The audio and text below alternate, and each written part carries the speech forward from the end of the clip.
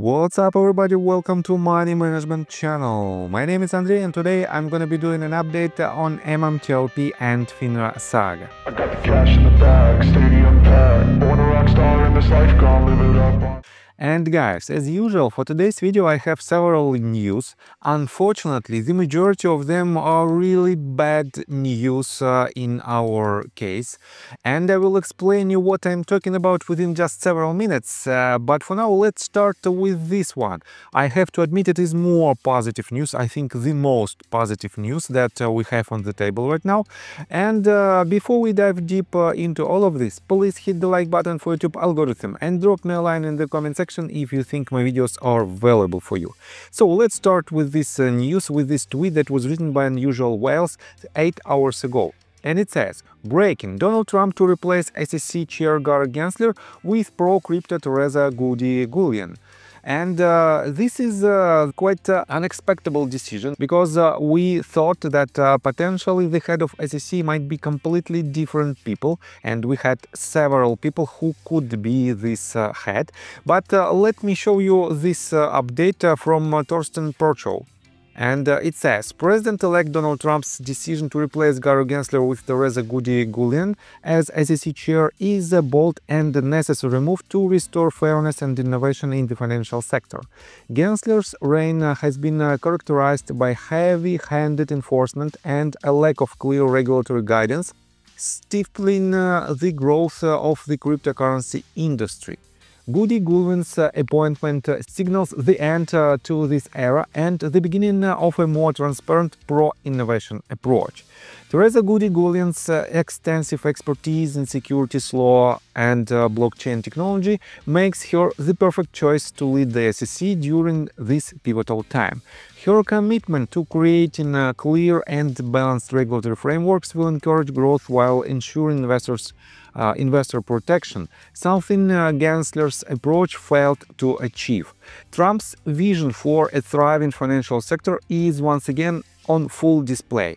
This decision has already received praise from industry leaders like Coinbase's Paul Grewal, who has long called for regulatory leadership that supports innovation rather than suppressing it. Under Goody Gullion, the SEC is poised to foster an environment that attracts investment and solidifies the US as a leader in digital assets. Trump's move isn't just a win for cryptocurrency, it's a win for the entire financial system, signaling the return of common sense leadership and economic progress. And guys, definitely this choice is quite good, is obviously quite good for the cryptocurrencies, and we know that Donald Trump for now has a personal interest in the cryptocurrencies because he established a company with his sons, and this company is directly related to cryptocurrencies in general.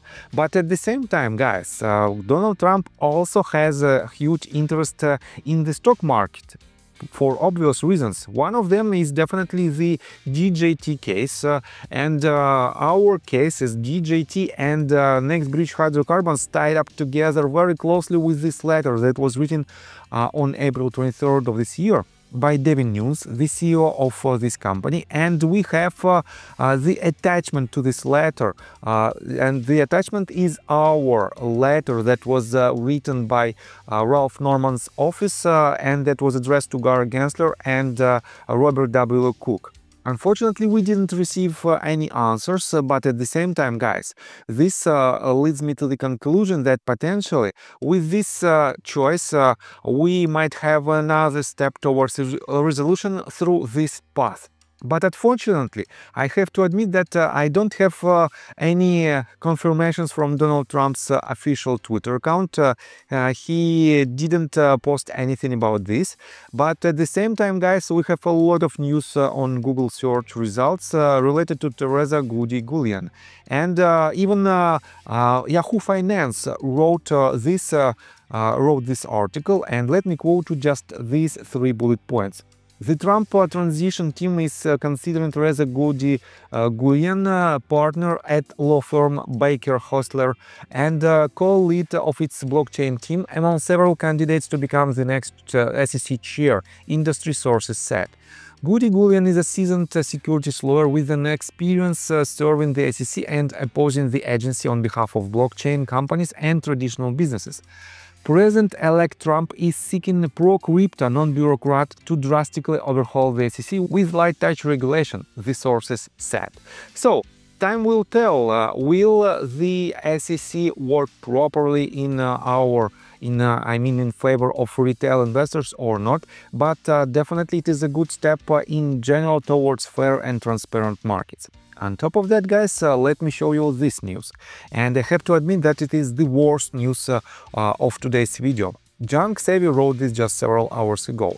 Judge grants defendants a motion to dismiss in Trot versus Ari Rubinstein, GTS Securities, GTS Equity Partnership, GTS Execution Services and FINRA for failure to state a claim.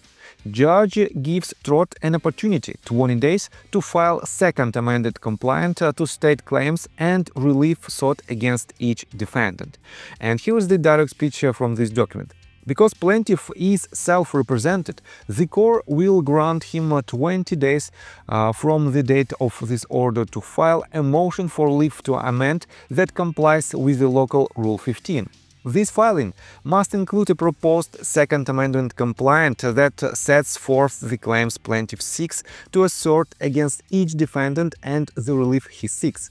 Plaintiff may consult the courts representing yourself as a pro se litigant guide.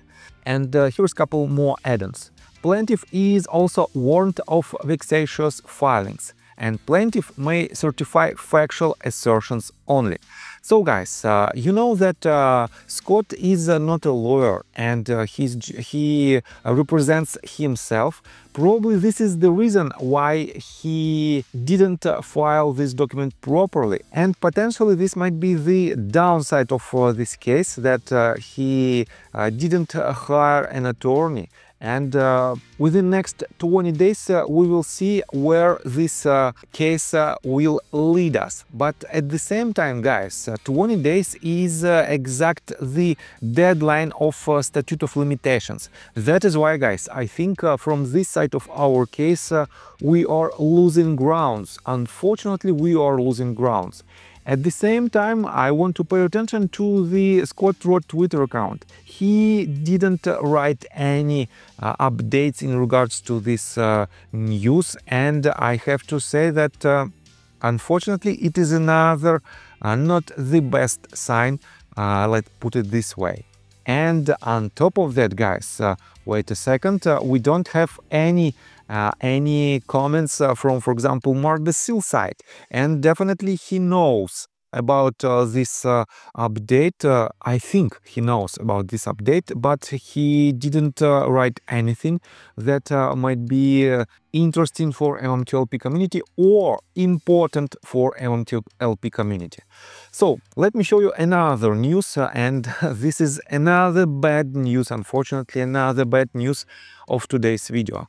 So, your favorite SGM, the person who just recently wrote a letter to Greg McCabe with several questions that he asked in order to have more information as a shareholder. And he wrote this just several hours ago. He wrote this tweet. My registered mail for MMAT was received, but unable to be delivered for MMTLP.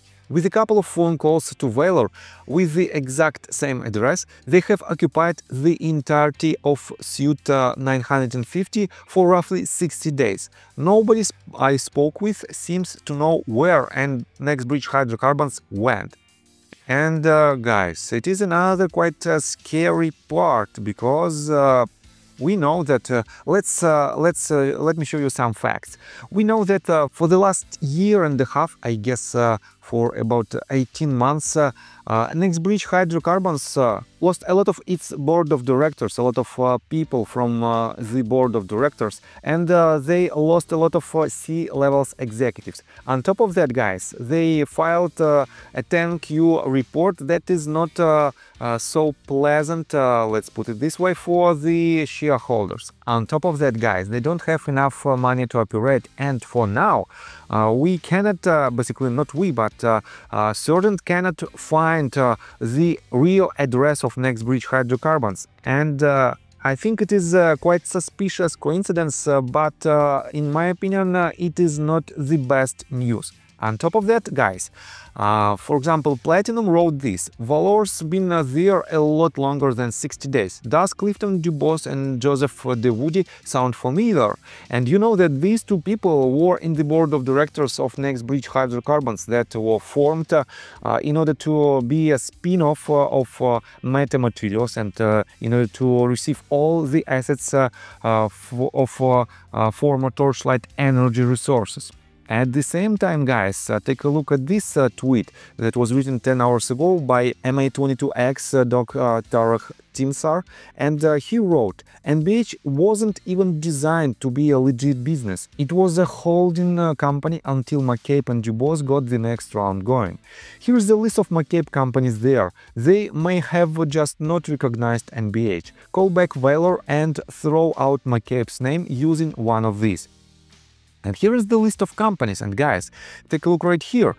Here is the list of companies which belongs to Greg McCabe. One of them is a Flamethrower. Quite interesting that I didn't know that Greg was one of the co-founders on top of John Burda of this company. Next company is definitely NextBridge Hydrocarbons. It is the first one, and it has the same address than 1, 2, 3, 4, 5, 6 other companies. And let me quote you their names: McCabe Minerals and Royalties LLC, McCabe Petroleum Corporation, McCabe Ventures, McClure Oil Company, Resolve, not this one, Torchlight Energy, and Wildcatters Network. So definitely it is quite interesting information, but to be honest, I don't know how we can use it and what is hiding behind this information. And thank you MA22X for this information. It is definitely very helpful to see a bigger picture of the entire saga, but at the same time, guys, the news itself is not the best one. So what do we have left? Unfortunately, we pretty much don't have any additional steps that we might take in order to see the resolution. The only path for now, and with the latest news, I think it is the most prominent one, but definitely we don't have a lot of chances to see the resolution through this path as well. But we have a new president administration with the Dodge agency that was established just recently, and Elon and Vivek will try to optimize the government in general, and potentially through this path we might also see some kind of resolution for our case. But guys, with this update we are losing this ground as well. So Curtis, let me first of all quote you this tweet that was written by Curtis just several hours ago, and he wrote: if Dodge wants to eliminate waste and fraud corruption in government simultaneously, kill two birds with one stone and start with the financial regulatory authorities, FINRA and SEC. On the surface, FINRA's operating budget looks modest at over $1.3 billion annually, but considering their failures to even remotely succeed in their mission statement guiding principles of protecting investors, promoting market integrity, and facilitating vibrant capital markets, they are a black hole of billions of dollars in expense and fraud. FINRA abuses their self-regulatory organization authority in rule-making, enforcement or lack thereof, and selective oversight. Even worse, FINRA has been given a special status that affords them complete immunity, and it shows in their actions. To reduce costs and improve transparency, due process, congressional oversight and responsiveness, FINRA should be abolished and their regulatory functions should be merged with the SEC. With regulatory authority delegated by the government, FINRA has proved to be ineffective, costly, opaque, and largely impervious to reform, stated the Project 2025 mandate for change. I agree with the Heritage Foundation: abolish FINRA, absorb FINRA's functions with the SEC, and then hold the SEC accountable. MMTLP is a perfect example of the failure in the current regulatory structure. Instead of acting in accordance with their mission statement of protecting investors and market integrity, FINRA broke their own rules, Rule 6490, and ceased trading U3 HALT for an investment in which hedge funds were egregiously underwater due to naked short selling. The situation is still unresolved after 2 years. FINRA and SEC are definition of captured regulators. Bring accountability back to our markets by minimizing the influence of the largest financial industry players, and instead truly protect investors by enforcing rules that already exist and punishing entities and individuals stealing from household investors. And let me show you this response that was written by Junk Savvy. Well, if the goal of Doge is to root out waste, fraud and abuse, then assigning Pete Sessions as a co-chair of the caucus is not a good start. He is a part of the problem. For almost 2 years, the MMTLP army has begged for Pete's help, provided unprecedented amounts of information, demonstrating the fraud that was perpetrated against investors by the criminal enterprise who polluted our stock with counterfeit shares. Pete has consistently obstructed our efforts and may have even concealed evidence of the crimes. You may want to rethink this assignment. So guys, you might wonder, what is she talking about? And I have to admit that she's talking about this update. So Pete Sessions wrote this 12 hours ago. Excited to co-chair the new Doge caucus with Representative Aaron Bean, dedicated to working alongside Doge, Elon Musk and Vivek Ramaswamy to eliminate government waste, fraud and abuse. And he refers to this tweet, and it is Fox News Politics wrote this update. So, Doge meets Congress. GOP lawmaker launches caucus to help Musk take on Crazy Town. And let me quote you this. Taking on Crazy Town is not easy task, being said. Thus far, Representatives Jeff Van Drew of New Jersey and Ralph Norman have joined the caucus. Representative Pete Sessions of Texas also filed to join as a caucus co-chair. And guys, I have to admit that it is another awful news for us. And Rare DD, in response to Pete Sessions' tweet, wrote the following: "You can't be serious. Aren't you the same person that promised MMTLP share count to your constituents that represented over 65,000 families and are currently victims of fraud? If you can't follow through on that promise, what use are you to Elon Musk, Vivek Ramaswamy and Donald Trump?" And guys, I have nothing to add to this statement, and unfortunately I have to admit that we basically don't have any options to see the resolution, at least at this time. And guys, yes, I'm really upset about this. I'm tired, and to be honest, I'm very tired of this entire saga. But still, I think within the next several days we have to see some light at the end of this tunnel, and I will definitely do an update to show you what do we have on the table right now. At the same moment, guys, Due Diligence wrote the most promising tweet, let's put it this way. 3 hours ago he wrote: "Working on something that I hope to drop tomorrow. Doge, I hope you enjoyed it." So it's up to you whether you like this tweet or not, but in my opinion, for now it is the most promising update at this very moment. And guys, let me tell you my personal story. I have a wife and 2 children aged 11 and 15, as well as a small dog. After 30 years of living in Russia near the Baikal Lake, we decided to move. Now we reside in Serbia. Although I don't own any MMTLP shares, I invest a lot of time creating daily MMTLP videos. I have been doing this every day without days off and holidays for more than 1.5 years. Now I wish to buy back this time from my family, from my children. We've agreed that I will ask the MMTLP community to support me, and I will give all the money to the children. Therefore, if you believe that I am providing useful content for you and wish to support me, you can join my Patreon account. For $5 a month, I will add your name to my list of supporters if you wish. Thank you in advance. The link you can find in the description below. So, I think that's all information that I want to provide you. If you like my video, please hit the like button and subscribe to my channel, and see you guys and girls next time. Bye! I got the cash in the bag, stadium packed. Born a rock star in this life, gonna live it up on the attack. Baby, I'm bad, I just wanna get caught up in this life. I'm crazy, I'm mad, doing no cap. Only